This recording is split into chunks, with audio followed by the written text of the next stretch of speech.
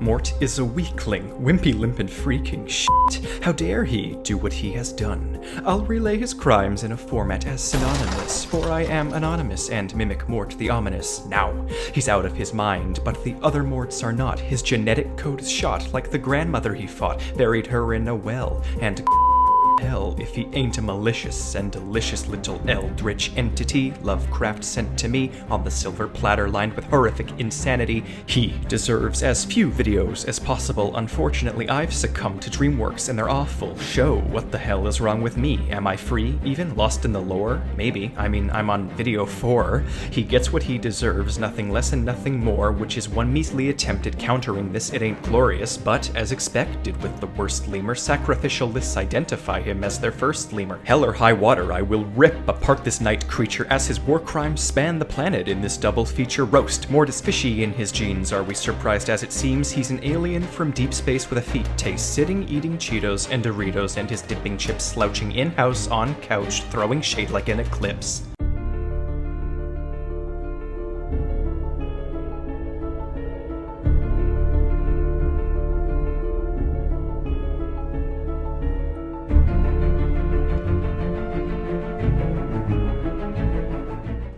Everyone, you are now on part 4 of my theory on Mort from Madagascar. Make sure to click the link above now, which will allow you to see the videos as a playlist I've made, as intended. Technically, again, this is part 2, section 3, but for the algorithm, part 4. For those who are prepared for the rest of All Hail King Julien, it is time. We are nearing the end of Exiled. And here we are, at probably the best episode in the whole series. One of the best animated kids' TV episodes in recent and inexperienced memory. Carl claims to be responsible for Koto's conquest, but that's questionable. Julien blows up on another mine and appears back in limbo. The pineapple claims that this is, in fact, Frank-Rila, otherwise what the lemurs know as the Heaven of the Sky Gods. They tease if this is still all in Julien's unconscious mind, but we saw Clover's grandma, unrelated to Julien. We know better. The fruits hold a divine trial and bring in all of the dead characters to testify against Julien. Someone's also there as a recurring joke who's actually still just alive. The fruits and veggies are focused on Madagascar as if it's the center of the universe. They are its gods. Julien returns to life eventually, and no time has passed, like some sort of heaven time dilation. Meanwhile, Maurice has been kidnapped by the underground bell gods. Turns out the bells are actually just snails in disguise who are terrified of the surface due to French cuisine. Apparently they have a worldwide network of underground tunnels, and their leader is named Jingle Jangle. Maurice is the chosen one, but the bells he repeatedly forsakes, until they manipulate him, and then he doesn't. But the most important plot of this episode is, of course, Mort, who has returned to the Mortverse. Morticus claims to have been waiting 1,000 years for his battle with Mort, implying either time dilation or Mort's true age. He claims he's been searching since their last encounter, and that both he and Mort are immortal, multiversal conquerors. Mort has forgotten all of this somehow, and he asks if he missed the first act. Fourth wall break! Apparently, Morticus wants to absorb Mort, just like Mort absorbed countless versions of himself from the countless universes, but forgot due to the consequences of interdimensional travel. These are the personas in his mind. Brilliant. It makes him bloated though, apparently. Morticus mutilates the mom bot and claims there can only be one leader of the Mortverse. Morticus owns Mort in the most obscene ways possible. They enter the ring, and a wigged female Mort holds up the round signs. The Mort horde whistles in sensual approval. Morticus sniffs Mort creepily and claims to smell his soul. Morticus wants Mort's endless absorbed spirits for himself, and Mort retaliates by showing a picture of the Foot constellation to entrance him. It's super ineffective. The feet are the only restraint on these otherwise anomalous immortal entities, and Morticus overcame it. He eats the diagram. Morticus threatens Julien's feet, enraging Mort while the army chants. Mort eats some dirt and vomits, slamming Morticus into the portal machine, electrifying him to death and funneling his spirit into Mort. I do believe Mort has now absorbed everyone Mordecus had inside of him. All of the multiverse Morts he absorbed. The portal breaks. Chapter 11 is equally absurd, to be honest. You'll see. Julien starts it off by highlighting how he misses the usual simple standalone stories. Mort bangs his head and it sounds like metal. Mort is aware of this madness. He calls the whole plotline, quote, totally freaking insane. Do you know what else? Every single character in this show is implied to be Jewish and bisexual. It's a very specific sort of universe. Sage astral projects in a way that allows him to physically interact. Now without coffee, Timo uses the mom bot to hypnotize Mort with a laser, sending him into his subconscious where he can manually find smart Mort to fix the portal home. The first thing Mort observes when he enters his mind is that it's dark in here. You and me both, Mort. In various rooms of this haunted mansion of a mind, we see a trampoline Mort, a trike Mort, twin Morts in diapers from The Shining, a Mort that crawls on the ceiling and cranks its head 180 degrees before threatening to eat him, so on. I think this is an owl-spider Mort hybrid. I don't know. There's also a Spanish Mort, and the Mort from when he was in that butterfly costume. I don't know what is what, that'll be for my actual theory videos on this topic.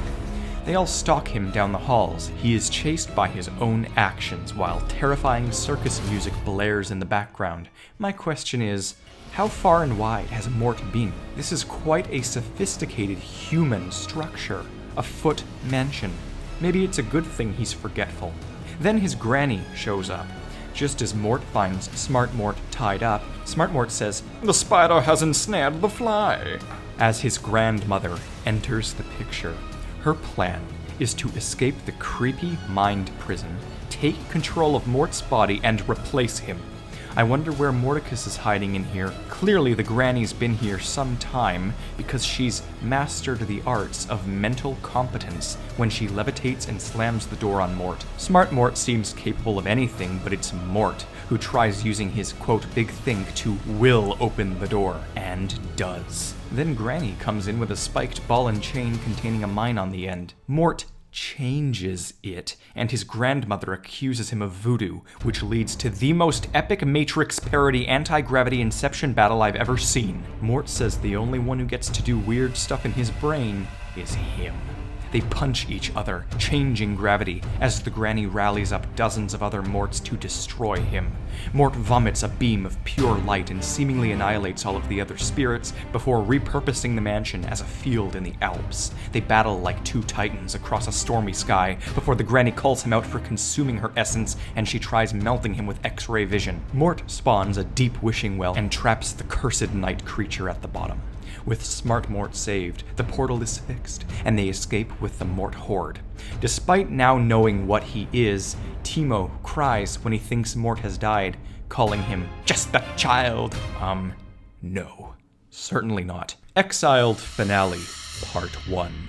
Clover astral projects and goes to space with the Mentor, only to suddenly appear in similar Alps to Mort's mind, where she meets a butterfly that I theorize is the inner soul of Sage's hawk, or not. She finds Sage's soul, and together, they possess his body and save Julian's life by destroying the execution machine. They expend massive levels of soul energy and punch Kodo with the power of ripping space-time. It's not enough. Then Carl reveals he has the most elaborate backup plan in known history when he reveals he built a space station which eclipses the sun and charges a laser to fry all of the mountain lemurs. It crashes into the moon and blows up. Then the Russian monkeys return. They crash into a volcano due to the oligarch dolphins. Then Mort shows up. Thousands of the Horde rain from the sky portal and consume the enemy, while Maurice and his army of bell snails come from beneath and corner the mountain lemurs on all fronts. Turns out this was the war foretold by the leader of the bells. If you were to enter the show without seeing any episodes here, you'd wish for the end of humanity. No writer, sane or insane, should conjure such ideas. Todd seemingly cannibalizes the mountain lemurs when his mom screams to go after their jugulars. The 1,000 Morts are shot from crossbows and explode on impact. Sage drills down by meditating. The bell snails get Maurice to fart and summon the great Jingle Jangle through a portal from who knows where. He arrives, and he's like 100 feet tall or something. He gets hit with a tiny bit of salt and shrivels up completely. Wow. You know, I'm also shocked at how much Maurice hates Julien in the films. What happens between them, if anything? Kodo nearly kills Julien, but Mort redirects the spear and pierces someone else's butt cheek. It is now the second half of Exiled's finale. Archaic war commentary abounds. Pineapple literally narrates it. He calls it the Battle of Booty Ridge. The soundtrack's been killer these past few episodes, and all the other kingdoms bow to Julien, and Mort claims without the feat his life would be twice as meaningless as it already is.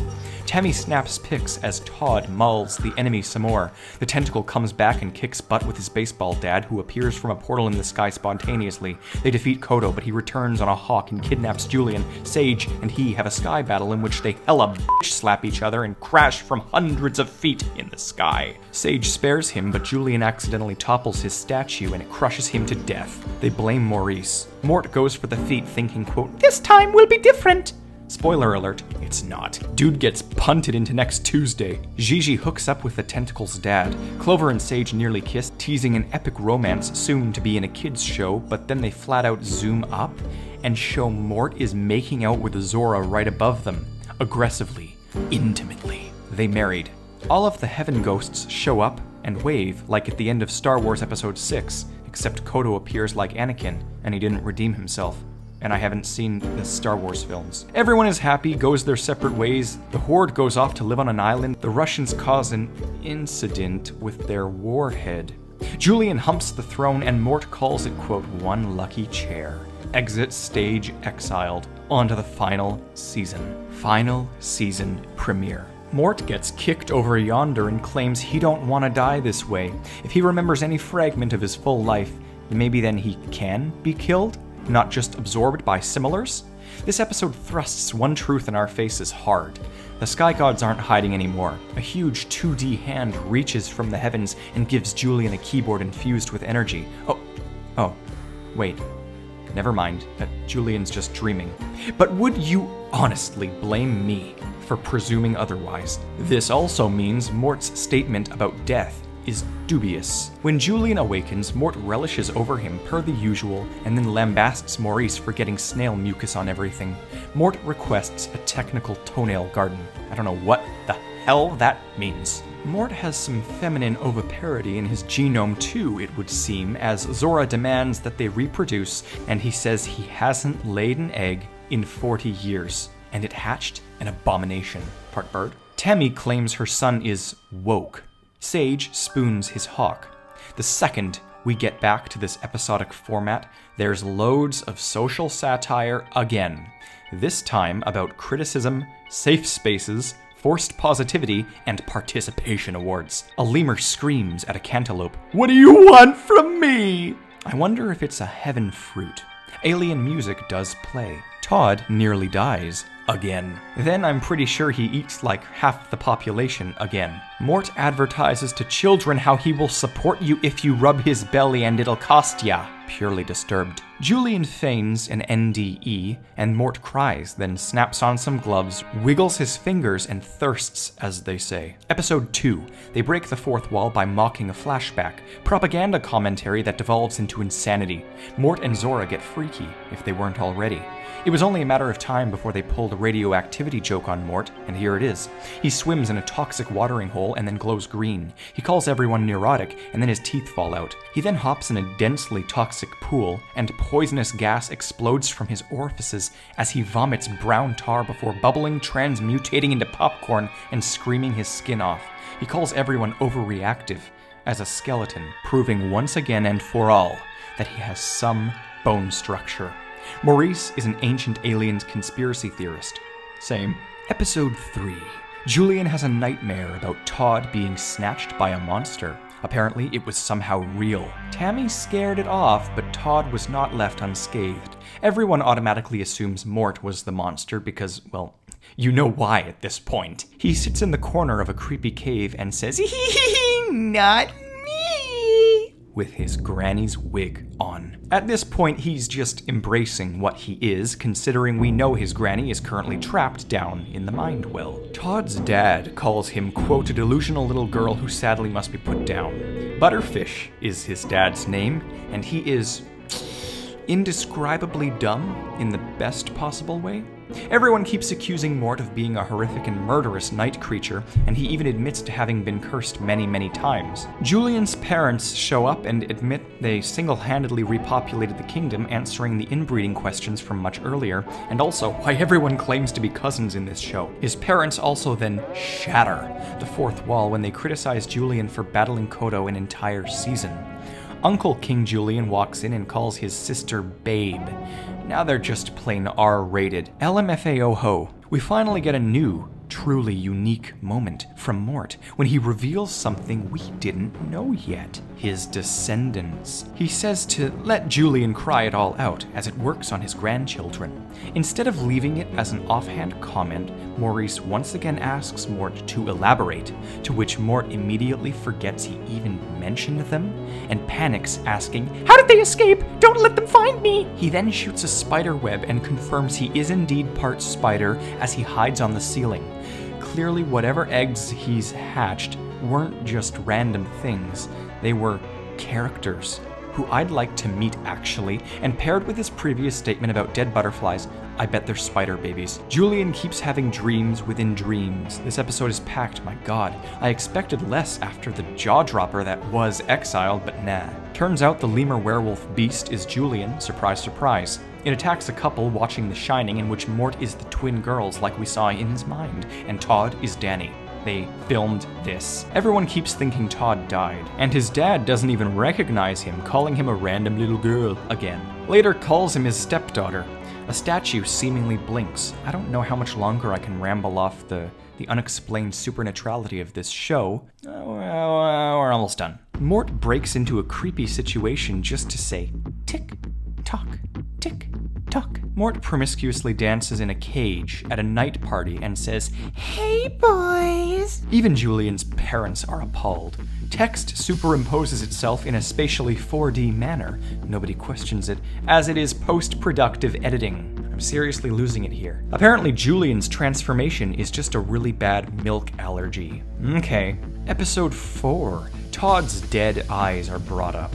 Maurice gets money for dancing, and even admits that the only reason he's loved by anyone is for his thick booty, which Julien promptly slaps. What? They show Maurice a picture of a hyper-realistic cat, so he'll cry and overload a robot's emotional apperception. This episode has a whack timeline, and Mort claims to have been trapped in a pie for years. Then he dives into a volcano in the name of Julien. This whole episode was a story Julien made up, but again, like all Madagascar metafictions, it could all be true, and no eyes would nor should be batted. But then at the last second, Mort reveals he's a robot. A joke, a thriller cliffhanger. Episode 5. Mort sniffs a new chick, and Julien hires Todd to be the cool kid in his entourage. Tammy cries. Butterfish eats his fingers. Julien claims Todd is 3 days old. Julien is not like Mort. Julien is hyperbolic. Therefore, Todd is most likely not 3 days old. Mort is fired for the sake of Todd's position, and Mort screams bloody ageists as he's evicted from the room. Todd is in danger. Mort goes off the deep end of villainy, and Zora's still all like, huh? You see, Mort takes advantage of Tammy's anguish and steals Todd's identity. Social media and statistical commentary this episode interspersed with overt jokes. Mort's baby identity is sort of back, but this time he's pure malice. And indeed, here we get confirmation that all of Mort's alters are still alive and well, even after he light vomited on them. Todd briefly comes home to grab his toothbrush, and we get probably the most 180-degree scene from the sorts of things Mort does in the films. People who haven't seen this show still think Mort is a helpless little baby. Show them this. Mort mimics Todd to a T, and then evilly growls, "You made your bed, loser, and I'm laying in it." Mort holds Todd's family hostage with the sheer grit and uncanny horror of Tammy knowing something's wrong with her son, but being too terrified to act upon that pit in her stomach. Mort is exploiting this devastated fear Tammy has, and it is high-octane nightmare fuel. He seduces Tammy and brushes her with his tail. And the scary part of this is that Mort is intentionally honing the creepiness he's absorbed from his immortal lifespan. Todd says, "Come at me, bro!" And Mort threatens to rip off his face. Oh, this episode has this kingdom thief lady, and I immediately thought it was that con woman from a few seasons ago. Turns out, it was true. See? You learn how to predict the unpredictable after a while of enduring this. It conditions you. Episode 6. Julien slaps Butterfish and he giggles like a geisha for some what the f*** out of character reason. Julien releases tea to the world like he did coffee so long ago, and Mort uproots everyone in the line, downs the whole drink, and then chomps the ceramic cup down as well. We know what coffee does to him, so what does tea do?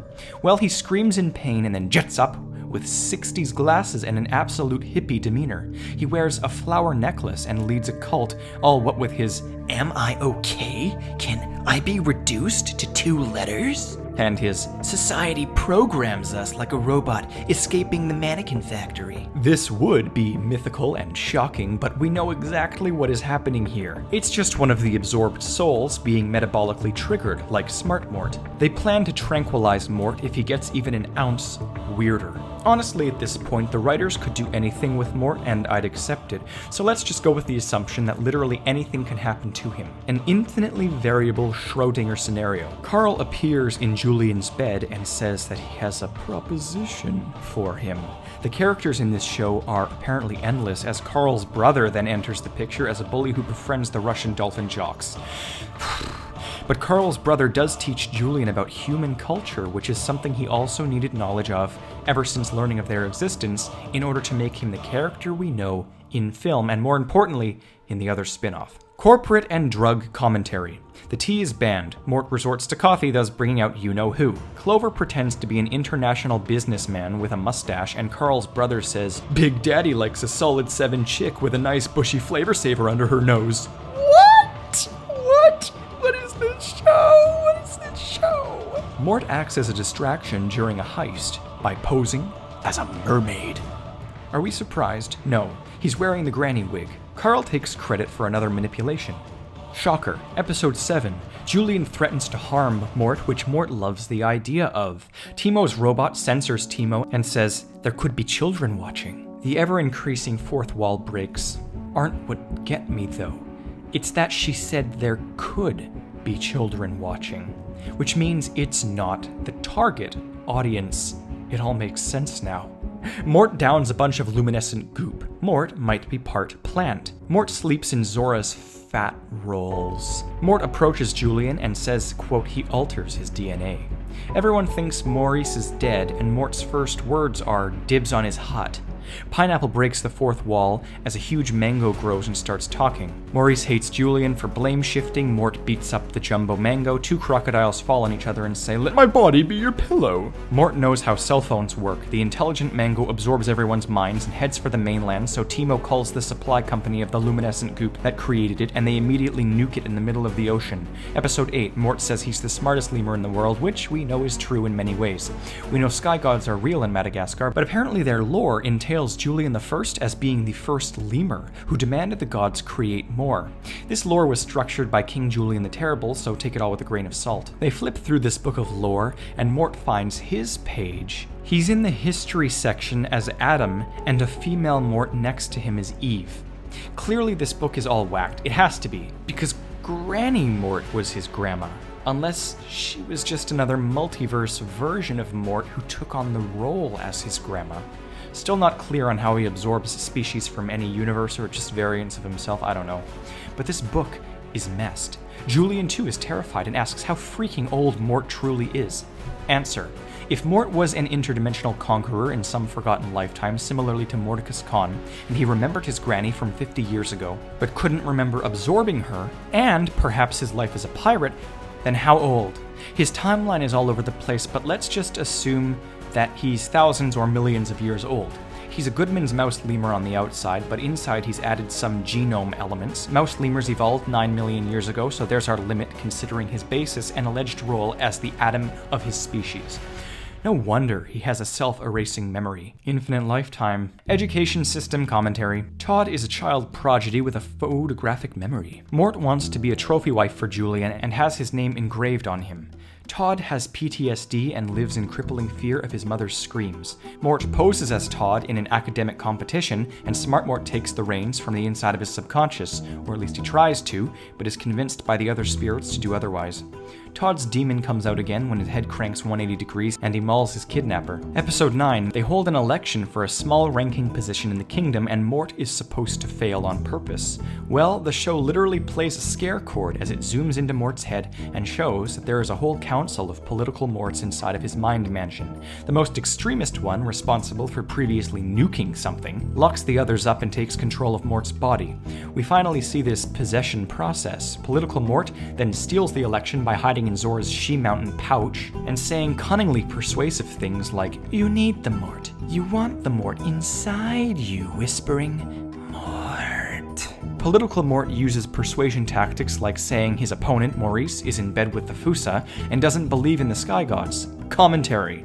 Everyone starts to love this Mort, so he tests their faith by blabbering gibberish on stage, and sure enough, they consider it genius somehow. He does this for 10 days in a row.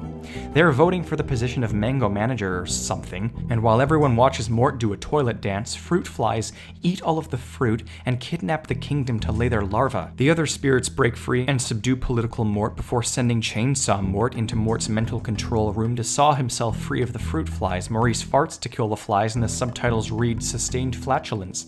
Very few children will watch the subtitles, but I do, and whomever writes these knows what's up. Mort later vomits up thousands of dead flies and then becomes a giant one and flies away. Now he's part fly.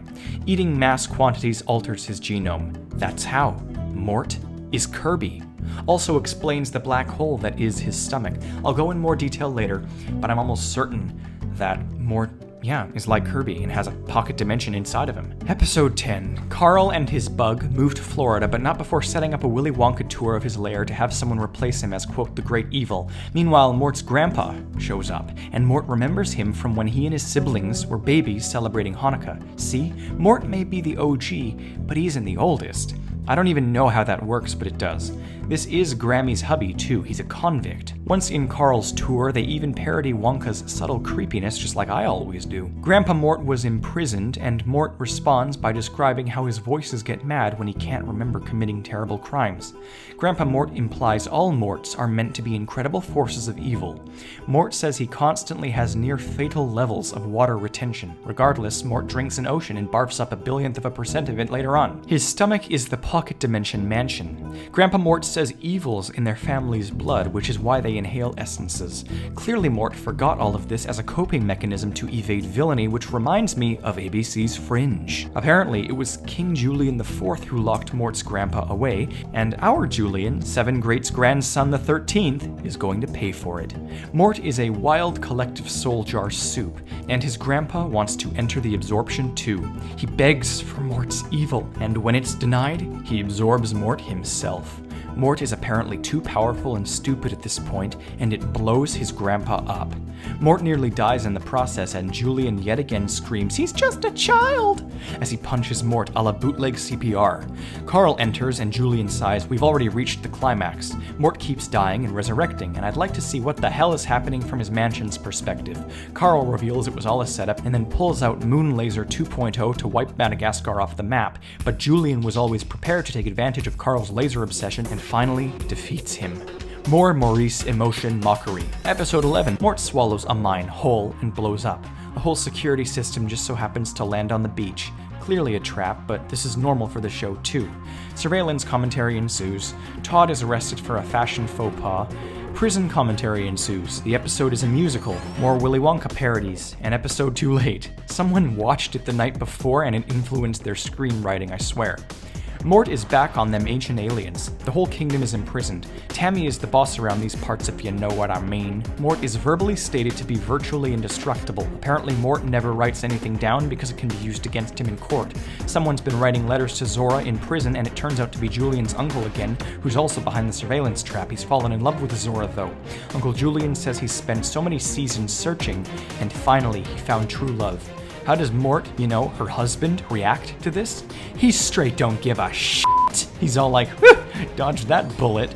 Oh, the savagery. And so here we are. Series finale Part 1. This episode is called The End is Near, and Part 2 is called The End is Here. Fourth wall!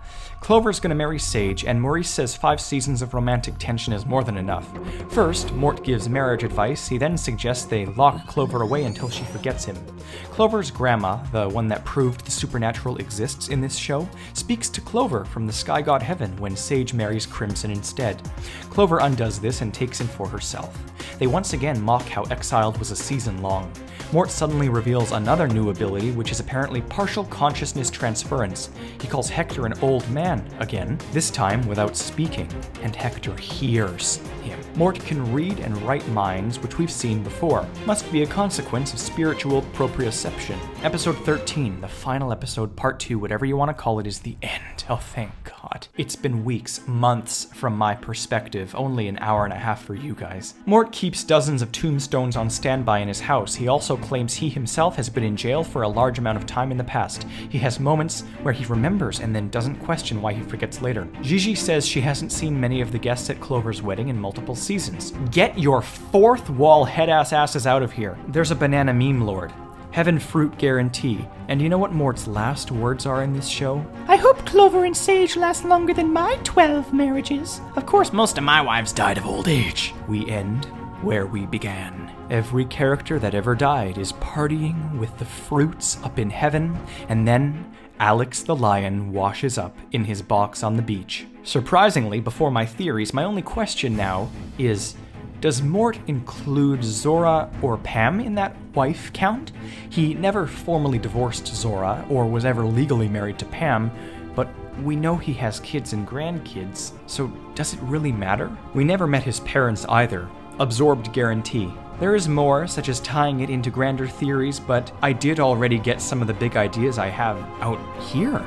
I'll recap them and discuss them and assimilate them later, of course, but before we do that, we still have to do Belle of the Penguins of Madagascar, which is going to be almost as long. Give me a month or something, like a break. I need to do other theories. My God, I feel so bad for the people who don't actually want to watch these Mort theories. The Bee Movie and Kung Fu Panda can also tie in here with animal intelligence, and that'll be later. Loose thoughts. Morticus sounds like Mort's home planet Footicus, and if Mort really is metallic inside, it makes sense why he bawled in film 1 when Maurice said the zoo gang was there for their precious metals. I'll discuss this more in the theory too, but in Madagascar 3, maybe Mort is implying a little more when he says, "My tummy is speaking to me." Kirby headass. For now, subscribe.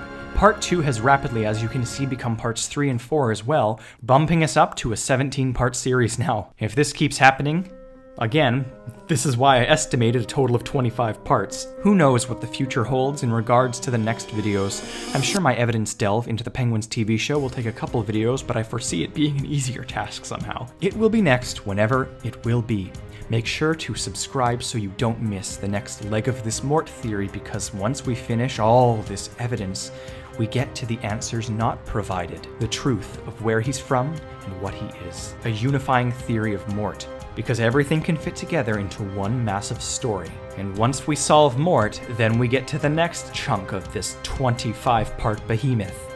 We move on to the next film, and we create our DreamWorks timeline centered around Mort the Lemur.